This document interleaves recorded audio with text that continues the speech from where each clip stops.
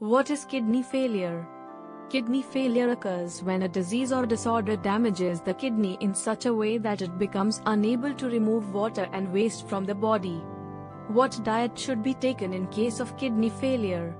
If you suffer from kidney disease, diet is an important part of your treatment. By eating a kidney-friendly diet, you can reduce the amount of water and waste your body produces and stores. Dietary guidelines for KRF patients. Getting the calories you need for your overall health and well-being is very important. However, the following. It is also important to pay attention to the nutrients. Nutrients: sodium, sulfur, potassium, fluids, vitamins and minerals.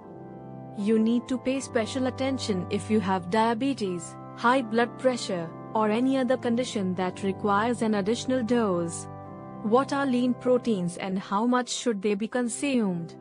Your body needs the right amount of nutrients to support bone growth, repair tissue, and fight infection.